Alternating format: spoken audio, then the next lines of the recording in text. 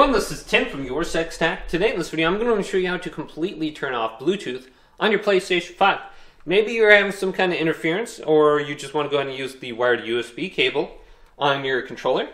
Now on the top here we want to go to Settings, scroll on down to where it says Accessories. Then we can go to General and go to Advanced Settings. And there's an option right here to turn off Bluetooth.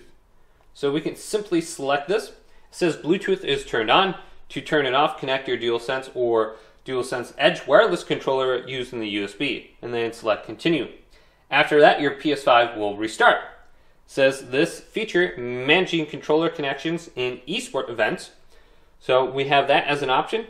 Then we have the older model controller for the DualShock, and you can't automatically log into your PS5 when Bluetooth is turned off. So you're pretty much going to be using this for eSport events, so there isn't like a contamination of Bluetooth signals all the way around.